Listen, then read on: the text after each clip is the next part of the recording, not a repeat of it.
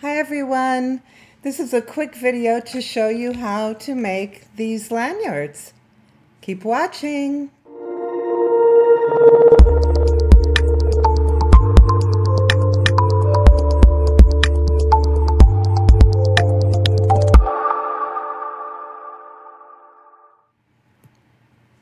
So let's get started. This won't take long at all. So this means you can make a lot of them, especially if you do craft fairs. These are really wonderful additions. So I'm using these lobster claws that have an opening for 1-inch fabric. 1 inch fits just about perfect. You can get these at 1.5 inch also, but in that case you would need to adjust the width of your fabric. I'm using 1 inch. So I've cut my fabric 3 inches wide, and you should cut it anywhere from 41 to 42 inches long. So I've just gone through my fabric drawers and found long enough fabric. You want it all in one piece. If it's absolutely necessary, you could use 2 pieces of 21 inches and attach them together before you do your pressing. You could do that, but if you have anything 42 inches wide, 41 inches wide, that would be ideal. So what I've done is something we do all the time when we make straps.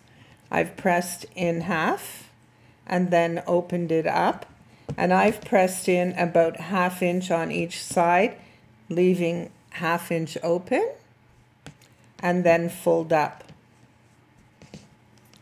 And that's all you need to do before you start sewing. So on this one you can see that I've done my sewing down both sides. That's all I'm going to do because the polka dots are pattern enough.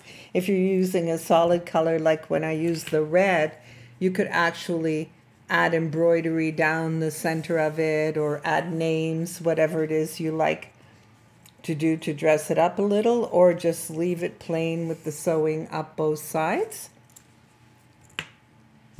So this one is all prepared. The sewing is done up both sides, and I sewed the open side first. You want to make sure that you are grabbing the folded fabric when you're sewing.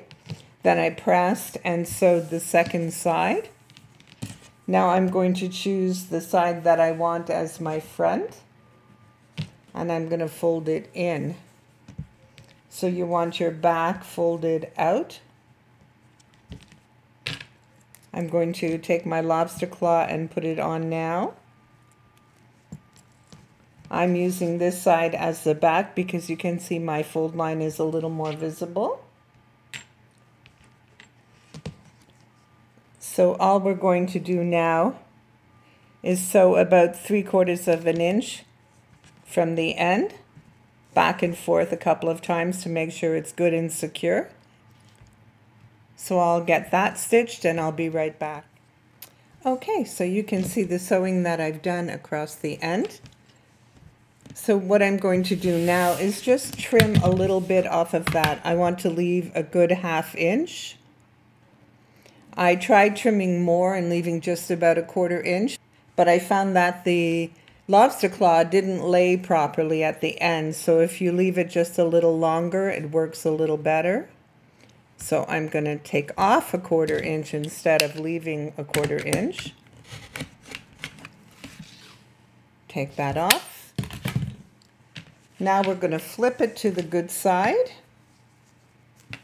and we're going to turn our lobster claw around and bring it down to the end where you have your stitching.